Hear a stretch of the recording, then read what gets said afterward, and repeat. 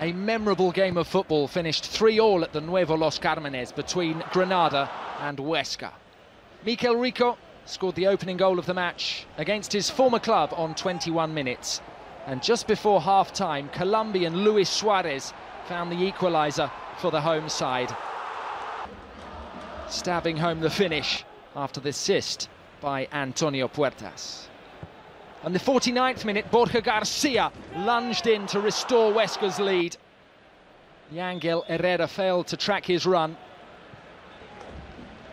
And then young goalkeeper Alvaro Fernandez made a wonderful save to deny Herrera.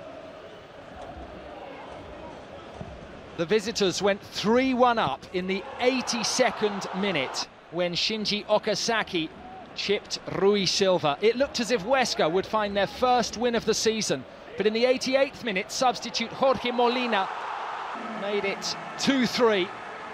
A delicate finish, and then in the 90th minute, captain German Sanchez powered home Kennedy's free kick to complete the comeback, and Granada very nearly stole the win in added time. Molina against the post. Huesca's first win continues to elude them. Granada end a run of 3 straight defeats. It finished 3-3.